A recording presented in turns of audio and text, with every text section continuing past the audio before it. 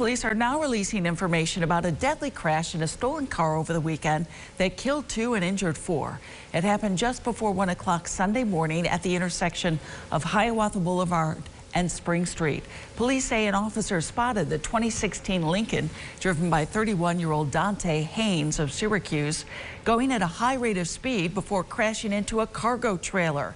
Haynes was killed along with his front seat passenger, 25-year-old Asia Davis. The other 4 people in the car were taken to the hospital. They are expected to recover.